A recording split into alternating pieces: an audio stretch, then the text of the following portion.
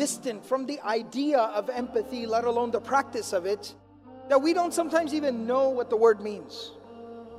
We know it sounds something kind of like sympathy. Sympathy is to understand where somebody else is coming from, to acknowledge somebody else's pain. Empathy is to feel their pain. To feel their pain.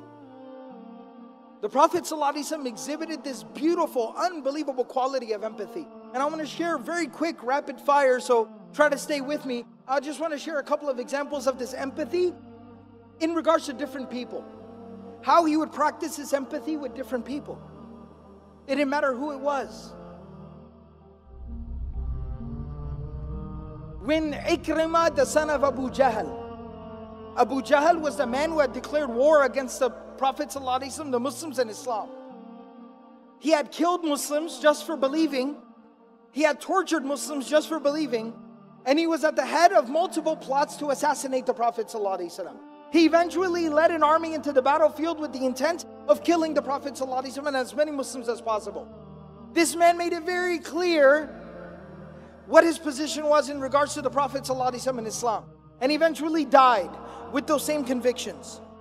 His son, who had fought by the side of his father and in fact continued his father's work after his father's death, he is now coming to Mecca to meet the Prophet ﷺ after the conquest of Mecca.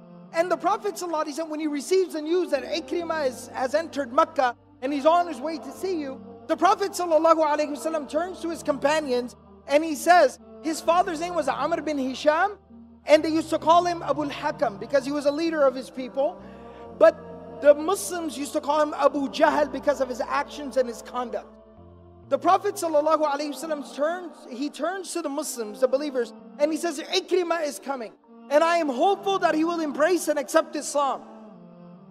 In his presence, none of you should refer to his father as Abu Jahl because it would hurt his feelings. Even if he becomes a Muslim and he recognizes that his father was wrong in his beliefs and his ideas and in what he did, it is still his father and it would hurt his feelings to hear people, his new brothers and sisters in faith, to refer to his father as the father of ignorance. So do not refer to him as Abu Jahl in the presence of his son Ikrimah.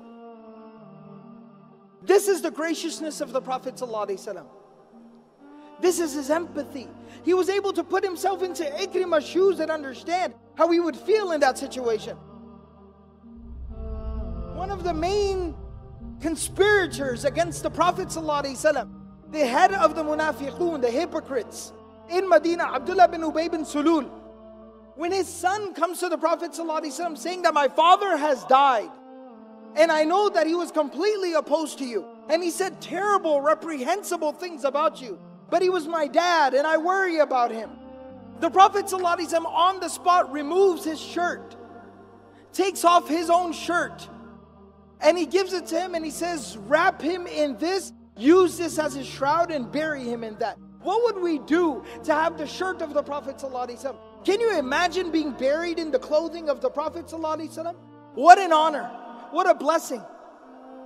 And even though Allah subhanahu wa ta'ala made it clear, this would not forgive his sins and what he had done wrong. But the Prophet ﷺ at that time is thinking of the son and putting himself in the son's shoes. Imagine what he feels like losing his father. That's empathy. The Prophet of Allah sallallahu alaihi wasallam, very touching story. His grandson Hussein radiallahu ta'ala anhu, the son of Ali and Fatima radiallahu ta'ala anhuma.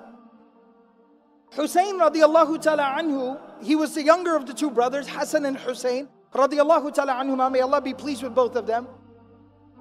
The younger one, he used to stutter. The younger one, he used to stutter. He had a very severe stutter, to the point where he could not even complete a sentence. It would take him forever to finish a sentence. And what makes it even worse is, as a child, this is very, very traumatic and very detrimental to the development of a child. What makes it even more difficult is the fact that the older brother, Hassan radiallahu anhu, was very, very eloquent and well-spoken and a very gifted public speaker. So think about the pressure that put on the younger brother, stuttering so much. And so he used to stutter so much. And you know, when kids start to get a little bit older, they're 4 or 5 years old, they start to develop a little bit of courage, and they like to talk. One time, the Prophet ﷺ is sitting with quite a few companions, and his grandsons are sitting with him, and the younger one who stutters, he starts to chime in and say something. Because they love their grandfather, they're used to talking to him, he starts to say something. And the Prophet ﷺ used to afford each and every person so much respect that when somebody would speak, he would become quiet. He would not just turn towards them with his face, he would turn towards them with his chest, and he would look at them while they spoke. And so he starts to speak, and the Prophet ﷺ stops and turns towards him. And so everybody there also starts to listen, and the kid is stuttering so badly that it starts to become awkward. And some of the people naturally, not viciously, not maliciously, some of the people naturally, they start to kind of exchange some glances, almost feeling bad for the kid, because he cannot even get through a single sentence. It starts to get really kind of like awkward. And the Prophet ﷺ never once interrupts him. He does not finish his sentence for him. But the companions, they say, they looked at the face of the Prophet ﷺ on how is he reacting, and they said he had a big old smile on his face, and he was looking at Hussein radiallahu ta'ala anhu, smiling and listening to him quietly. He didn't care if it took 5 minutes for him to finish what he was saying, but he let him finish what he was saying. And when he was finished saying whatever he was saying, the Prophet ﷺ at that time turns to everybody else that is sitting there, because everyone was so weirded and awkwarded out. He turns to everyone and he says, لَقَدْ وَرَثَهَا عَنْ عَمِّهِ مُوسَى. He inherited this from his uncle Moses. Referring to Musa alayhi salam and the fact that he used to stutter. That don't feel bad for him, envy him that he shares a trait with one of the great prophets of God, Musa alayhi salam. He turned that negative into a positive, putting himself in that child's shoes and realizing what he needed at that time. He needed love and support and acceptance for who he was, for however he was. And the last story about empathy that I'll share here is a very touching story. Bashir radiallahu ta'ala anhu, a companion of the Prophet ﷺ, he was an Ansari. He had gone out for one of the campaigns, the military expeditions. And when the Prophet ﷺ did not go on this particular journey, so when they would return back, he would go outside of Medina to welcome them back. And all the kids whose fathers had gone out, they would also go out there to welcome their fathers and their brothers and their uncles, etc. home. So they're out there and they're all waiting for people to come back. And as slowly everybody is coming back, and the Prophet ﷺ would wait, and then he would come at the back of the army. He would be at the end watching over everybody, the shepherd. And the son of Bashir radiallahu ta'ala anhu is standing there, climbed up on a rock looking for his dad.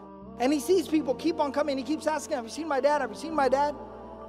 And he doesn't see his father. Finally, when he sees the Prophet ﷺ riding in the back, he realizes, that means my father did not return.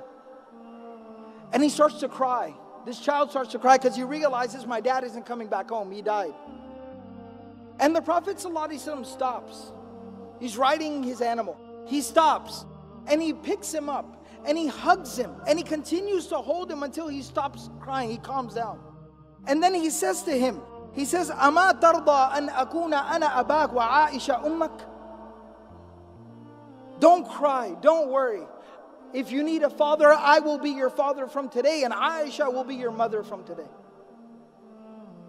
To embrace somebody else's child as your own. Empathy. And look how it beautifies a person's conduct and character. How it beautifies a person. This quality is central to the prophetic character.